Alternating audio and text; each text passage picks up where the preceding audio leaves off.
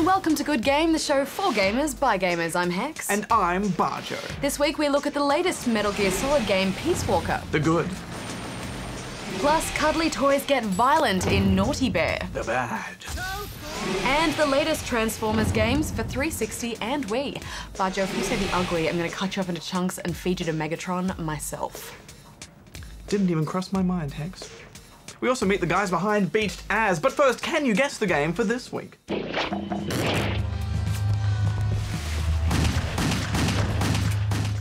And I believe it's officially your turn to read the news this week, Hex. Damn right it is. Yeah.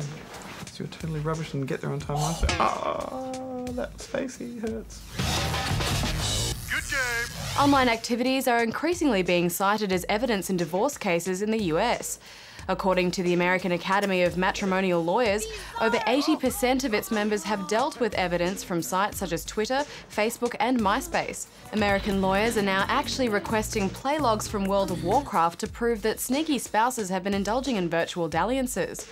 The rate of social media being involved in divorces has exploded in the past 5 years, and it appears to be a worldwide trend.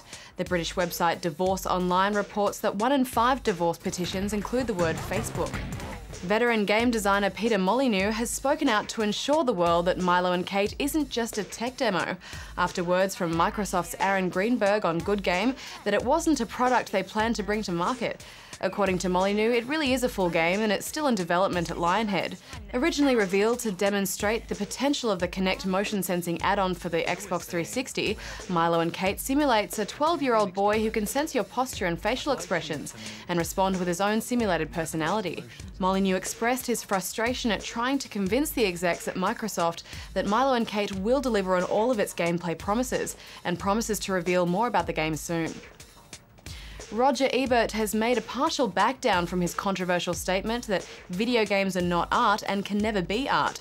The elderly American film critic has now admitted on his blog that he was foolish to make this assertion, considering that he has next to no experience at actually playing video games.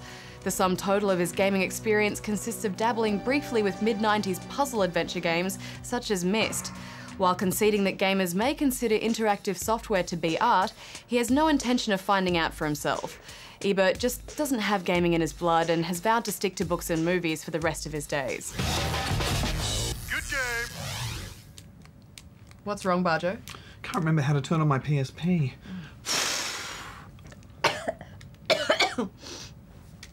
Yes, it's been a super long time since we've had a top PSP game, but that changes this week. There are a handful of gaming franchises which have managed to become almost mythological in the way that they're revered. Metal Gear Solid is one such series. Oh, it's not charged. This is a direct sequel to Metal Gear Solid 3 Snake Eater. It's 1974 and Snake has set up a humanitarian mercenary force called Militaires Sans Frontières. That's Soldiers Without Borders for the non-French speakers like myself. Professor Galvez comes from Costa Rica's University for Peace. Snake and his cohorts wind up in Costa Rica, helping a professor and his 16-year-old charge, Paz, kick the CIA out of the country and save the world from a Metal Gear hell-bent on launching a nuke.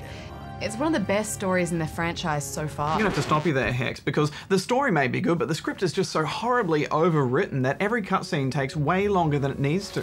One of the early ones contains one bit of information and one bad joke, and it takes over 7 minutes to get all that out. Do it for the girl. For Paz.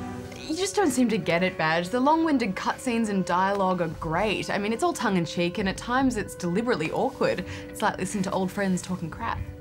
And I know what that's like. Pleased to meet you, Paz. Call me Kaz. I really dug Metal Gear Solid 3, but none of them have really pulled me right to the end, and it's not for a lack of trying, I just don't get the appeal.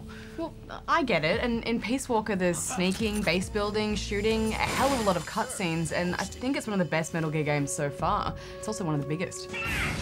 You're right about the game being big. There's 17 hours here just in the main campaign, and then there's heaps of optional side missions where you can obtain new recruits and upgrade your gear and skills. The main story missions will be immediately familiar to anyone who's played a Metal Gear game before. There's lots of sneaking, learning patrol routes and tranquilizing, in between some rather epic boss battles. I'd call the boss battles more frustrating than epic, Hex. It's just, they're set around co-op, you know, at 2 or 4 player difficulty, so when you go solo, the difficulty isn't lowered. There is definitely a very steep difficulty curve in this game, but I felt it really came alive when playing with a friend. Players can help each other climb, so having more than one player often opens up new routes in a level. You can also revive a fallen comrade. Co-op is a nice addition, especially in the boss battles, but there's no infrastructure mode here, so you can't take it online, and I just wonder how well that will do in Australia. Much of the design of Peace Walker seems to be based around Monster Hunter. I mean, the map design is all but identical and co-op works much the same. Monster Hunter is incredibly popular in Japan, as is ad hoc PSP multiplayer, but here, not so much. One of the strangest features of the game is the Fulton system, a kind of balloon-assisted skyhook that can be used to remove unconscious soldiers from levels and transport them to the mother base for indoctrination into MSF. Yeah, it's kind of like Pokemon, but with far more drugging and brainwashing. Gotta kidnap them all!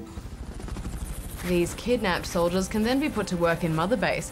Each new recruit can be placed in a different team: combat, R&D, mess hall, clinic or intelligence. Each of these teams is vital to the efficient running of MSF. Combat teams bring in cash, R&D use that cash to build or upgrade gear, mess hall keeps everyone fed, the clinic heals the wounded, and intelligence gathers intelligence. You can manually assign your dudes to do different tasks, or you can automate the process as well. And what you can build depends on the levels of your team and also what blueprints you find out in the field. Later in the game, your combat teams can be sent out on mercenary missions. These aren't playable except for being able to assign which soldiers go out on each mission. Successful missions will bring back new recruits or plans for new gear. I found no matter what the situation, Hex, I was always just fighting with the controls. There are 3 control setups: Hunter, Action and Shooter. Both Hunter and Action use the D-pad for camera control, meaning that you can't control the camera whilst moving. I definitely thought the Shooter setup was the best all round, but I agree with you, even that had its drawbacks. The camera control with the face buttons was pretty twitchy, so it made aiming a bit of a hit and miss affair. No pun intended. Oh, I get it. There is an auto aim that you can turn on by pressing select, but it seems to just lock onto inconsequential things or randomly just spin the camera around, and I think it's because the distance for lock on is remarkably short. One thing I think we can both agree on is that the game just looks gorgeous. I mean, the engine is great, and those stylish cutscenes are just beautiful. Nice cigar, huh? Definitely. The major cutscenes are this cross between traditional Japanese paintings and comic book. Yeah, plus a lot of the cutscenes are interactive. Some contain little quick-time style events like having to shoot down unmanned drones, while others just give you the chance to zoom. Unfortunately, sometimes the ability to zoom is a little bit creepy. Somehow she managed to escape. Oh, thank God. So what did you think, Barjo? I didn't hate it, Hex. It all works technically and it's a good-looking game, but I feel like it's a game made just for Metal Gear fans, and if you're not one already, I don't think this is a game that's going to pull you into the franchise, so I'm giving it 7 out of 10 rubber chickens. I think Peace Walker is a fantastic addition to the series. It's vintage Metal Gear with a host of new features and excellent co-op. I'm giving it 9.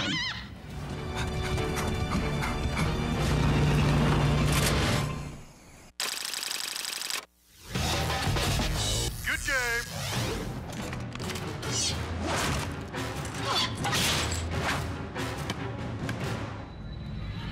When Naughty Bear came along with its cute and cuddly teddy bears turned macabre machete-wielding serial killers, I thought, well, hey, this could be some quirky fun. But oh, how wrong I was, Barjo. How terribly, terribly wrong. Yes, Naughty Bear tries its hardest to combine clever parody with classic destructive gameplay. Think cute and fluffy bears in the Teletubby-esque environment, all trying to beat the crap out of each other with baseball bats and legs of ham.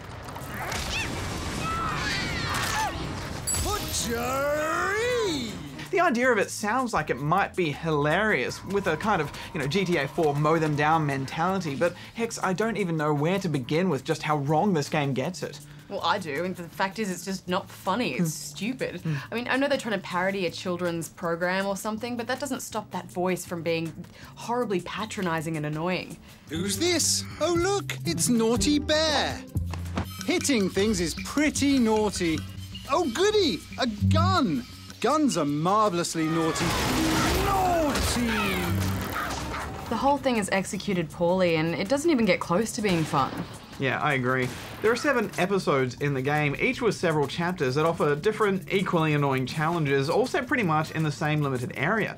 Friendly challenge! Don't fight them! You get points for destroying objects in the world, killing other bears, or just scaring them, setting traps, and stopping them from escaping or calling for help. But the controls are clunky and unresponsive, and Naughty Bear himself just feels so clumsy to maneuver. The camera swings around him constantly, and as you get close to another bear, you just find yourself thrashing about and spiraling in awkward circles. Yeah, for a game whose sole function is to destroy and kill everything, it's baffling that they could get the controls so wrong. You'd think that at least this simple function of the game could at least operate well, amidst the complete lameness of the concept on which some pathetic excuse for a story is carelessly tossed. Basically, Naughty Bear made a gift for another bear's birthday. They all laughed at him and thought it was stupid, and that turned him into a psycho killer and sent him on a killing rampage. Yeah, it's just stupid and repetitive. Every single time I had to smash some random household items or break a window, the stupid game was telling me how naughty I was, and all that made me want to do was throw the controller out the window. Yeah, and if that's not bad enough, the game is littered with bugs. It crashed at the end of the 3rd episode 3 times in a row, and then when I got a new copy of the game, it crashed again on a loading screen. You know when you're crashing in a loading screen, you got issues. By the time I was game enough to attempt the online multiplayer, I must have waited 15 minutes for someone else to join my game, and when that finally happened, the lag was so terrible that I got booted within the first 5 seconds.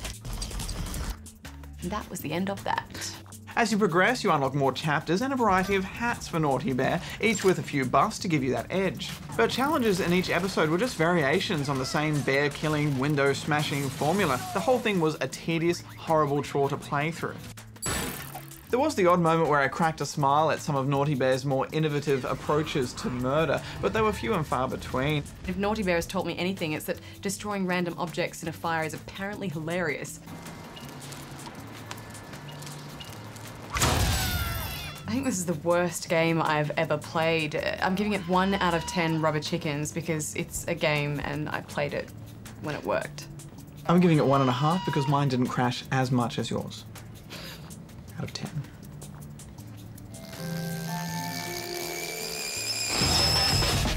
Good game. It's hard to believe it's been 2 years since a beached whale with a funny accent washed ashore on our internets. Beached As started its life as a viral video, was watched by millions, has its own TV show, and now a game. When it comes to telling the story of Beached As, I think each of us has a different story to tell. My understanding of it is that it sort of stems back to preschool almost. Oh yeah. Mac and I have known each other for probably about, what, 20 plus years now. Yeah, so more kindy buddies. Kindy buddies. From the Hills District.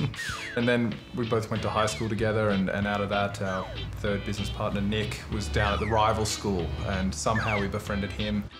Macca and Nick lived together for an exceptionally long time, and when you live together, I think one of 2 things happen. You either become insane geniuses, or you just become insane. And one of these specific times we were talking in a Kiwi accent, and Nick gets in these philosophical mindsets, and he asked himself really, really sincerely, he asked me, what would a whale feel like if it was beached? I think the natural response answer to that was, Beached As, bro. Bro, you're heaps beached, eh? So beached. Beached is. So we decided, let's just give animation a go. Well, you know what I do when my phone rings? Okay. Nick and Macca kind of played out this kind of little seagull whale storyline. I remember thinking it was hilarious. We improvised the whole thing and gave it to Jared, and the next thing we knew, he'd put it up on YouTube already as a cartoon. We've not trained in animation or anything, so the quality of the animation and the stylistic way of the images is not intentional. That's literally the best I can do. When we got given the opportunity of coming up with our own game, I guess it's a bit of a childhood dream.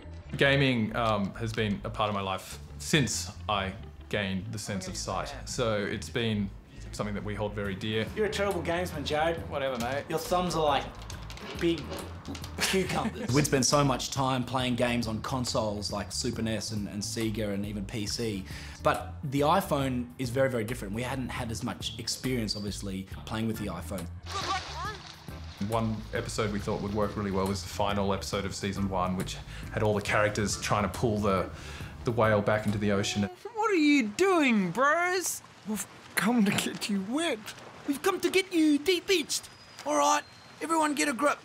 Now pull, bros! And the crazy crab comes along and ruins the day, and we thought that was a nice little narrative that might kind of copy across to a gaming environment really nicely.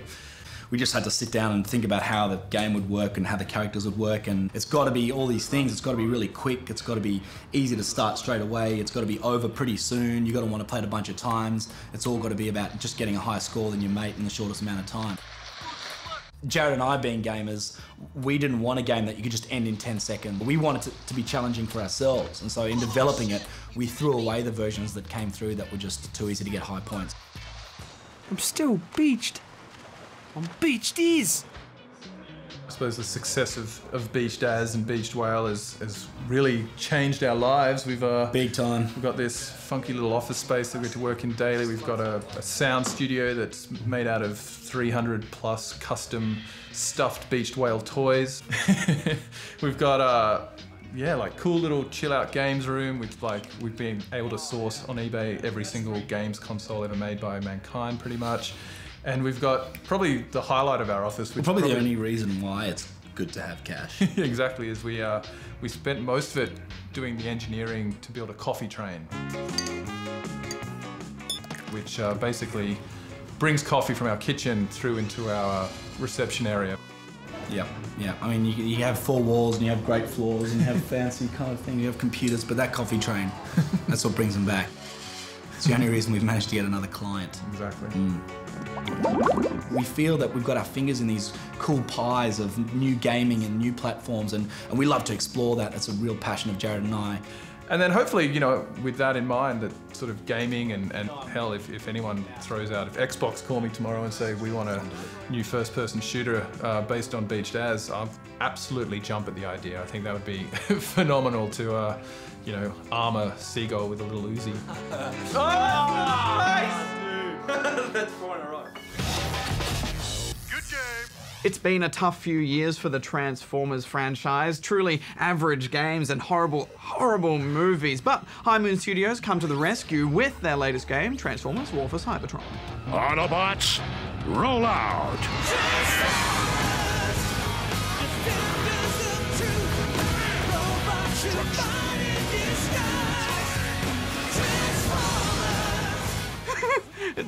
It's Transformers G1. Set on Cybertron before the Transformers escape to Earth, the game follows Megatron's rise to power. Lord Megatron, you're certain it's here? I am certain, Barricade. And when I find it, the balance of this war with the Autobots will finally tip in my favor. It stays true to the canon of Transformers, and your first mission is to infiltrate Starscream's base and get him to switch from being an Autobot to a Decepticon. I am Starscream, and I have protected my station for over 1,000 years. The second half of the game is the Autobot campaign, and you can start with that if you want to. Autobots, engage the enemy. It covers the last stand for the Autobots on Cybertron and their escape from the dying planet. This is a prequel of sorts for the cartoons, and it does a good job of explaining how everything happened on Cybertron, and all your favourites are there: Bumblebee, Optimus Prime, Megatron, and everyone's favourite minister for fat beats, Soundwave. Autobots, how? You can't blast through that shield! You cannot stop me, Autobots. Yeah, all the voices are perfect, and there's this constant stream of dialogue, which is quite clever at times, and it really stays true to the characters. The music is wonderfully robot sci-fi, and the gritty imagery will also resonate for fans and bring back stacks of memories. Yeah, like that fight with Soundwave. Whenever a new guy jumped out of his chest, I was like, oh, that guy! Time to dance, Autobots! Oh, that guy! Oh, that guy with his arms! Get ready to crumble! And it just opened the floodgates for me. Even the badges on their chests and on their arms just brought back all these childhood memories. Yeah, it's a total fan service all the way. And the game will throw these really big, huge moments at you all the way through too, where you just go, oh! Getting excited. I can see that.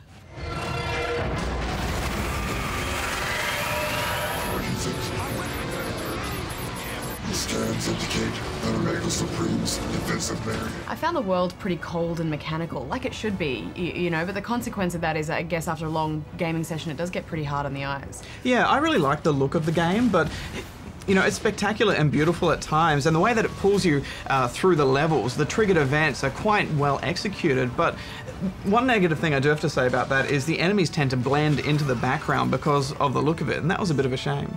But those flight missions, Hex,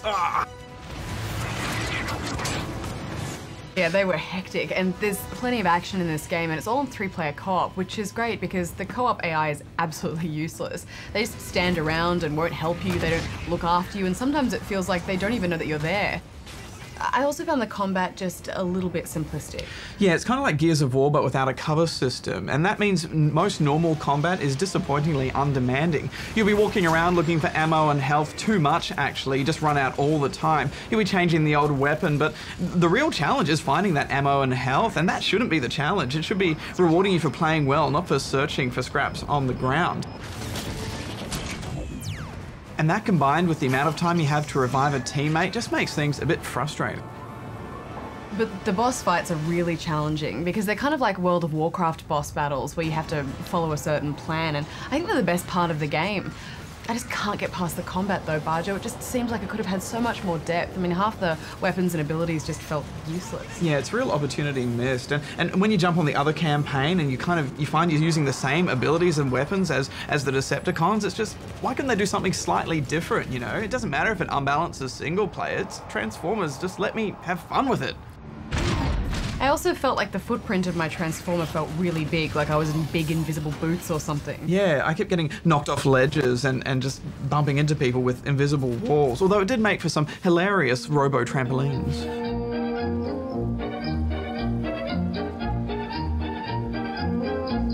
There is a patch coming which might address some of the bugs we found in the game, but probably not change anything else.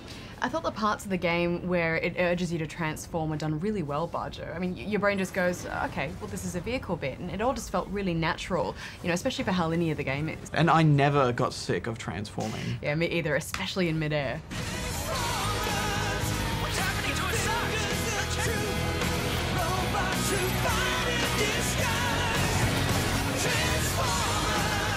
And best sci-fi bridges and doors in a game ever.